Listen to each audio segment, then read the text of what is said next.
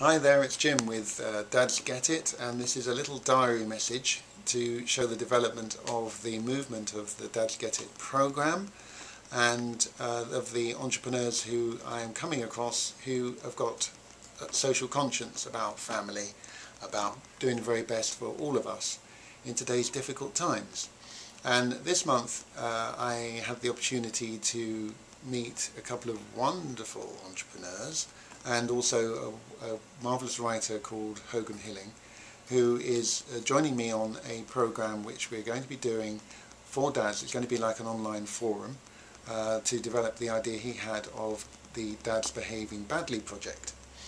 Now, that's not an excuse to, or it's not a reality show showing how bad dads really are, but what it is to really, it's a group of guys from all over the country who are going to be giving their stories, who are going to be telling you their points of view about the difficulties of being a father. And Hogan is putting that together with a book.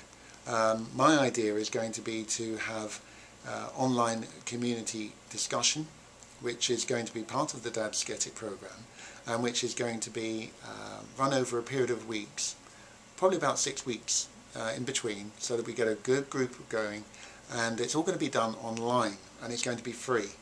So it's going to be a real outlet for you dads out there, to really get out your anger, frustration, problems. We don't have problems, do we, dads? Dads just keep smiling. But the idea is really going to be to involve you. So I'm going to be contacting various groups who follow this column and who follow ELT, and to get you all involved. So if you're new to the magazine, please contact us about this. It's going to be called the Dads Get It, Dads Behaving Badly project. So just send me an email and I can let you know the dates and an idea of the discussion topics. It's going to be really helpful, and it's going to be something that you can really get out what you need to say.